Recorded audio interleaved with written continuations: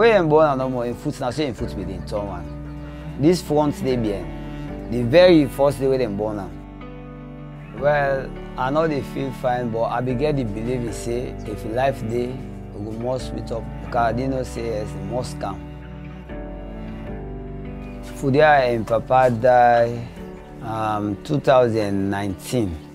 He been done there with me before and Mama died. Because when Mama came, when Papa died, we go to the Sarah. So now we all with Mama now Kaya and I will be there.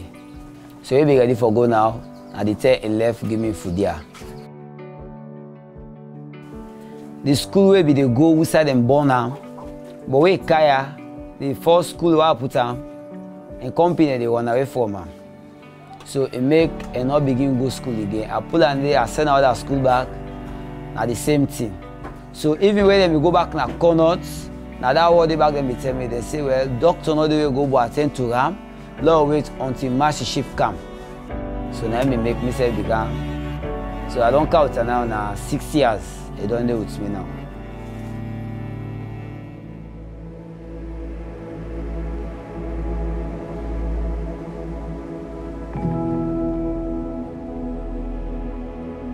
I think Fudia's life has been tough. Fudia has a challenging family situation in which she has lost her parents and she is raised by other family members. So for a part, she might have been grieving for the loss of her parents and maybe grieving for the fact that she was not a normal child. She was not a happy child that you're supposed to be for her age. And sometimes even children with the same deformity as her, you can still see some joy in their eyes. And I felt with Fudia that for her, life has really been a struggle up to this point. Fudia's legs are so deformed that her ability to walk is really limited. Her feet really point inside 90 degrees. That limits the amount that she can walk. She's always limiting the activities that she does with other people because she's ashamed and not only she cannot walk but she socially is not interacting like other children. So hopefully by making her legs straighter, putting her feet pointing forward, she will also open her social skills and her heart. So it's a big surgery. She's going to be under general anesthetic for many hours and she's going to have long leg cast for many weeks. So it'll be a long process. It's a big commitment from her side as well to rehabilitate and learn to walk again with your feet pointing in the right direction. There's something about her when she experienced some things that you can really say like, wow, this girl had to fight for her life.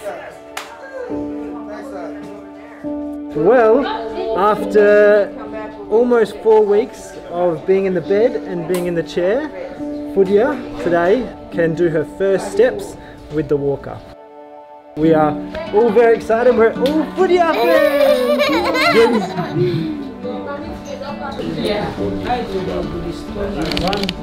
Yes!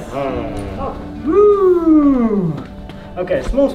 It's beautiful. It's a blessing to be able to see a life change so much from a child that has had pain in her eyes. Not even when she had physical pain, she just sometimes had pain in her eyes because she went through stuff. And then now to see her and to come up to her and you hear her little giggles and the joy in her eyes, it's been everything. This girl, she's got energy, she's got life, she's got determination. She's proved herself with resilience time and time again. You could say Fudia's name on the ship and almost everybody will know who you're talking about. And that's a testament to how she brought people together and how she smiled.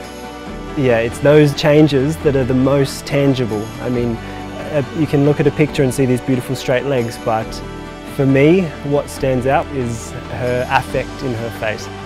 She was carrying a lot before and you can see she's light, she's free, and I think she's going places.